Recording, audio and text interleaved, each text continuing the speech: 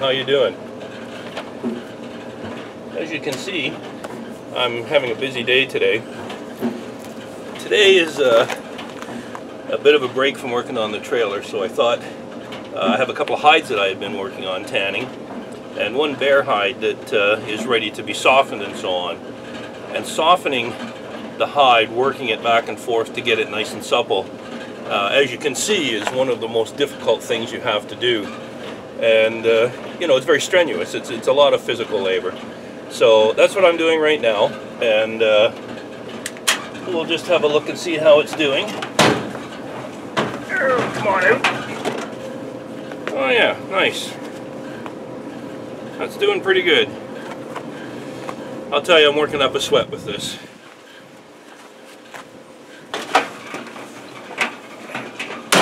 I guess I better keep at it for a while.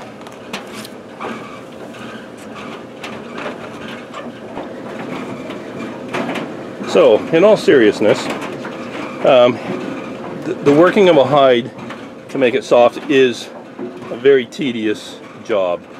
And you know, you can spend a lot of time just there rubbing it back and forth over a rail or whatever just to get it to sort of get supple again. So I got the bright idea. I went to one of the second-hand stores there one time, about maybe 2 years ago, and I was wandering around, and they had this old dryer in there. It looked a little nicer than this one when it was there. Worked perfectly. There was absolutely nothing wrong with it, and I got it for $20. So I thought, okay, I'm going to take that, and I brought it home. Now, when you're drying hides, you don't want to dry them out. You want them to just air dry, basically, slowly, but with the movement to keep them soft. So I disconnected the wiring on the back, disconnected the heater, and I've rerouted it so that it only runs the motor. And I ran just, I've retraced it to a, or not retraced, but I've placed the plug on it to just a straight 110 plug. And so now none of the controls in the top work, because they were part of the, there was a circuit board in there that I didn't want to mess with. So I just wired direct to the motor, which was 110, eliminated any heat source that was in there, and this is what I have. And in here I've got a deer hide. A little bit of sunlight. So that deer hide's soaking in there, in this salt solution, and I'm going to let that soak overnight. It's been in there since this morning, so that's, I don't know, it's about 6 o'clock in the evening now, so it's been in there since this morning. Actually, it's probably closer to 7 o'clock, but at any rate, that's going to be in there in the morning. I'll take it out, rinse it. This particular hide, I'm going to keep the hair on, so that's why I'm using the salt. For those of you who are interested in doing some of this tanning, and just, you know, sometimes you just have a disability or an age thing, like me, or just too much work to get it all cleaned up. So, oh, the whole herd's coming. This is bad. Dogs. This is a little trick that cheats, but does a heck of a job.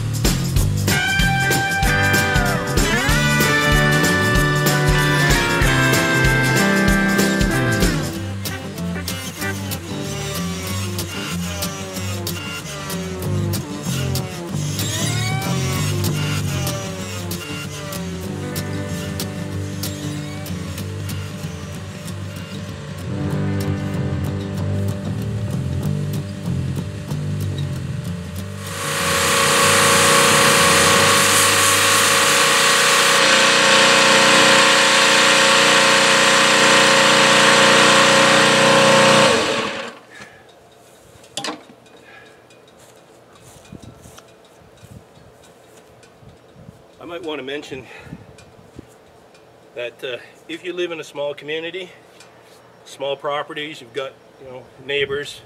This forest you see out behind here, it goes to the North Pole. Like, there's nothing up there but Santa Claus.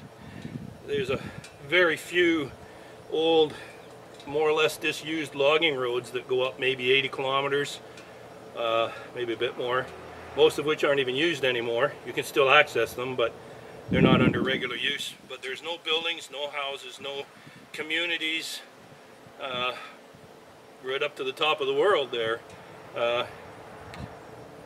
barring perhaps a small settlement of natives that move around a bit, but essentially there's no permanent residence anywhere north of me here.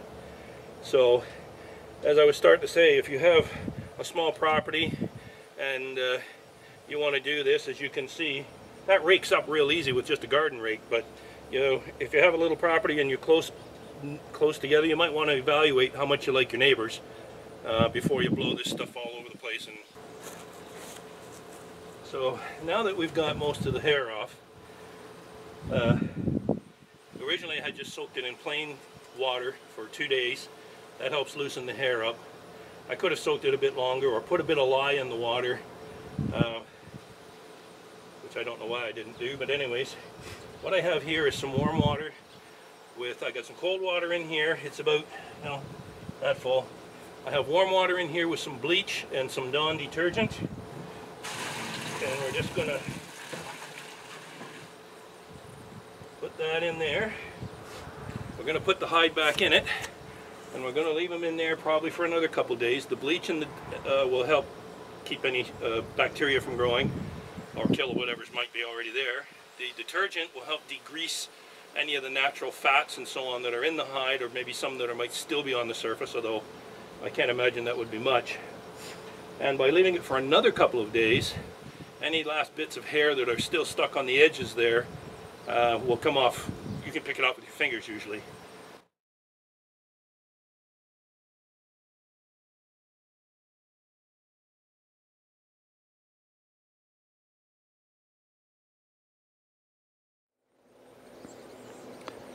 Here's the next phase of, in this particular case, making leather. Most of the hair has been scraped off. This is a moose hide.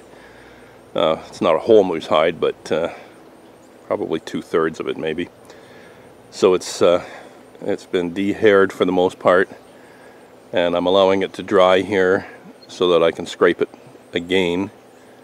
It hasn't been preserved yet, so once it's dried out a little bit, it's just starting to get fairly heavy texture, and I'll finish scraping it. Just give you an idea here of, yeah, it's still fairly soft. It'll dry out a little bit more. I'll finish scraping it, getting all the hair off, and it'll be probably as hard as a piece of plywood by then. So then we'll re-soak it and scrub it and make sure, we'll scrub it with Dawn dish detergent to get any greasiness off of it from any fats that might be left on, even though we've cleaned it fairly thoroughly. And once that's done, we'll soften it back up with some water, just enough to get it back to about this point where it's still flexible but starting to stiffen slightly. And we'll start applying the tanning solution.